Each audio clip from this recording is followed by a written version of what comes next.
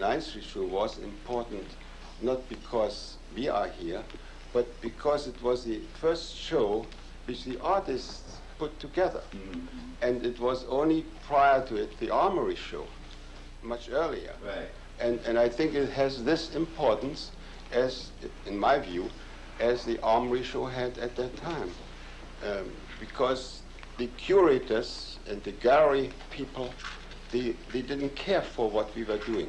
Is that correct? Yeah. Correct? Conrad, I am curious, but did anybody review it? Yeah, I think it was reviewed by the Art News.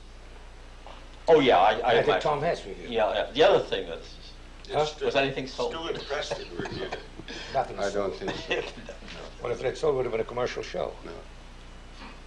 You don't want it to be a commercial show. There Well, was weren't no- they up for sale? My No, painting they was were up for sale. Nobody expected to sell anything. Oh, of course. That was the difference between then and now. There was a purity in the air. No Yeah. sell. Right. In fact, I remember when some artist once said he sold a painting, maybe to Leo Castelli, for $50. And then he came in a week later and he said, you know, I sold another painting. We all looked at him and we said, boy, is he getting commercial? Was there a sense of corruption when the 9 Feet show was taken over by the Stable Gallery? No. Was there kind of a... Not then, no. Because actually the Stable Gallery, because the Stable Gallery did the show, it made it easier for the thing to continue. Because if it hadn't been for a gallery uptown New York, with the proper space, making catalogs, and having a staff to look after it, so it stayed for a month, it didn't have to have us go there and clean up the place and look at it and finance it. It Yeah, went on. yeah. And every year it got better because more people joined the show, and the show got bigger and it was more representative.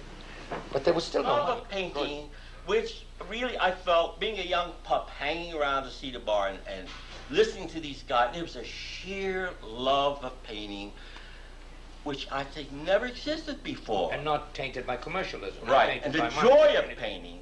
of painting and the camaraderie and the discussions we had about, and the fights we had about painting and listening to these guys, I thought it was wonderful. A lot of that and was that's because what, we were young, though. In America especially, that quality that was born and lived for a very short period, 4 or 5 years of that period, where it was not touched by commercial gain, by publicity, by fame.